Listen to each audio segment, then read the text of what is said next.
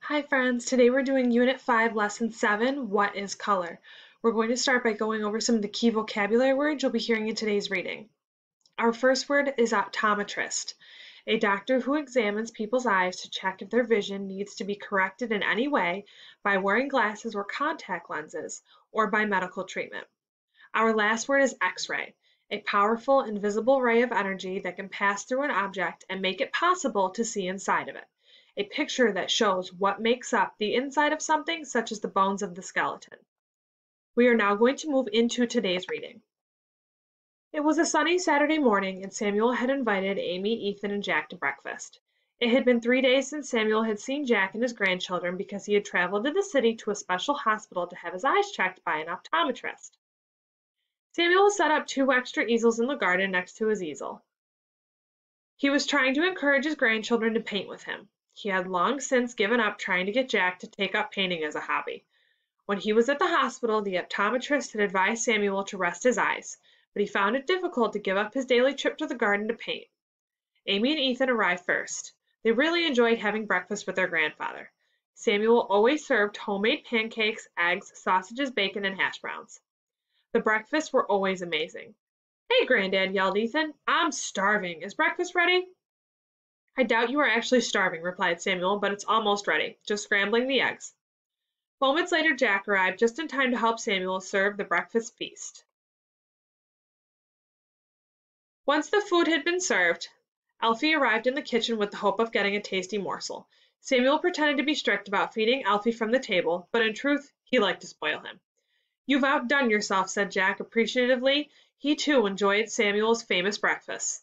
"What's the plan for today?" asked Jack, hoping that there wouldn't actually be one. "Well, I'm going to make these 2 monkeys work a little," said Samuel, grinning. "They are going to have a painting lesson, and all 3 of you are going to have a lesson on the science of color." "That just means he's going to talk a lot," announced Jack. The children laughed. Samuel, Jack, and the children spent the next hour eating, talking, and enjoying each other's company. Ethan secretly reached down under the table and fed Elfie small pieces of sausage, though Samuel was perfectly aware of what he was doing.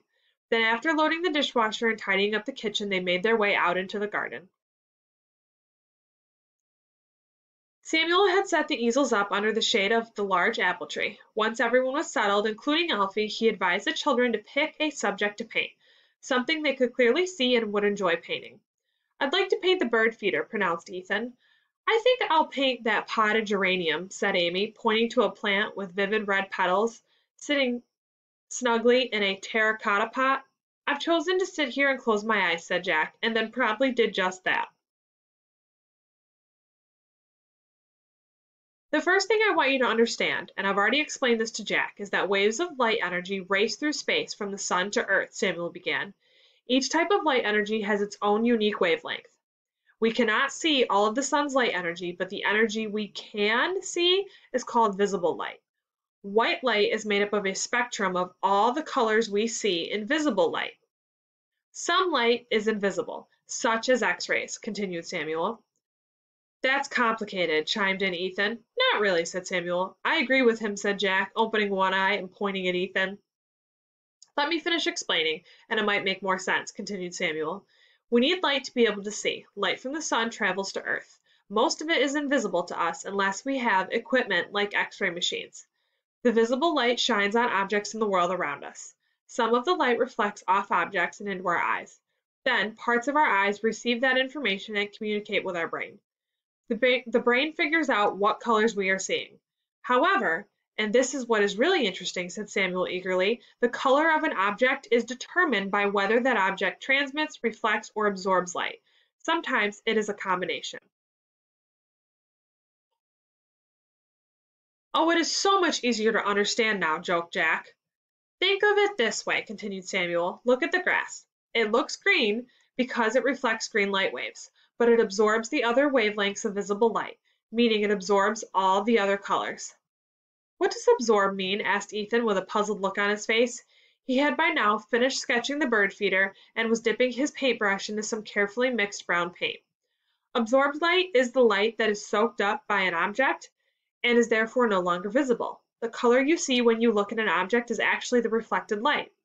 An object has no color if there is no reflected light, exclaimed Samuel.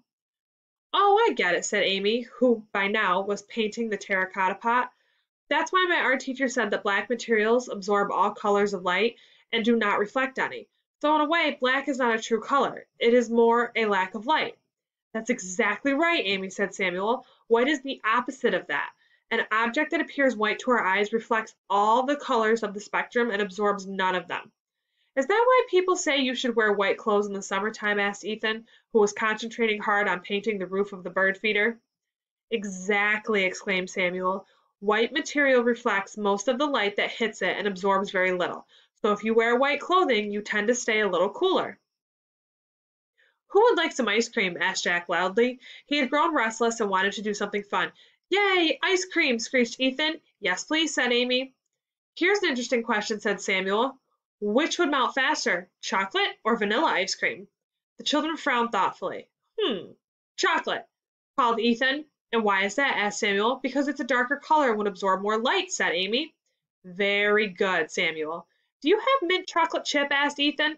That's my favorite, yelled Jack. Mine too, agreed Ethan. Do you have strawberry ice cream? Asked Amy. I sure do, said Samuel.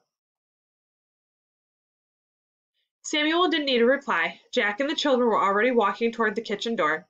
They hadn't realized it, but they had been out in the garden for quite some time, and in that time, rain clouds had gathered in the distance. Moments later, Samuel, Jack, Amy, and Elizabeth were sitting at the kitchen enjoying double scoops of ice cream. Amy and Ethan had drizzled chocolate sauce on top of theirs. There was even a very small scoop of strawberry ice cream for Elfie, even though Samuel knew he really shouldn't have any. What do you call a ghost's mother and father? Asked Ethan as he licked chocolate sauce from around his mouth.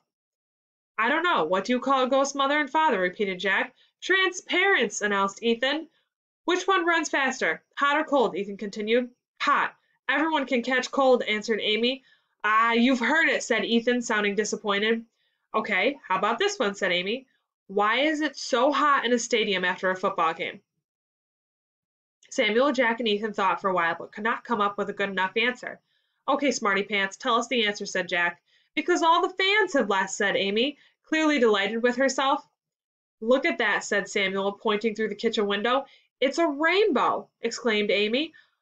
Oh no, he's going to tell us how they are formed, said Jack, pointing his spoon at Samuel. Well, as a matter of fact, replied Samuel, a rainbow is a perfect spectrum of colors. We see this spectrum when waves of white light encounter millions of falling raindrops. Just like the glass of water in the straw, Ethan, the light waves slow down and refract when they come into contact with the transparent raindrops. Essentially, beams of white light break apart into the colors of the rainbow. Each transparent raindrop acts as a prism, perfectly spitting white light into all of its colors, explained Samuel. Oh, we used prisms in class, shouted Ethan. It was so cool. It was like making your own rainbow. Samuel, Jack, Amy, and Ethan continued to chat and joke and enjoy each other's company. After a while, they returned to the garden where Samuel continued the painting lesson. He advised the children to pay attention to the angles and qualities of light and shade that hung in the air like soft, clear, transparent wings. He talked to them about texture and tone. All the while, Jack sat in his garden chair and napped. Morning turned to afternoon, and afternoon turned to early evening, and no one wanted to leave the comfort and shade of the beautiful garden, not even Elfie. You may now move on to Unit 5, Lesson 7, Google Form.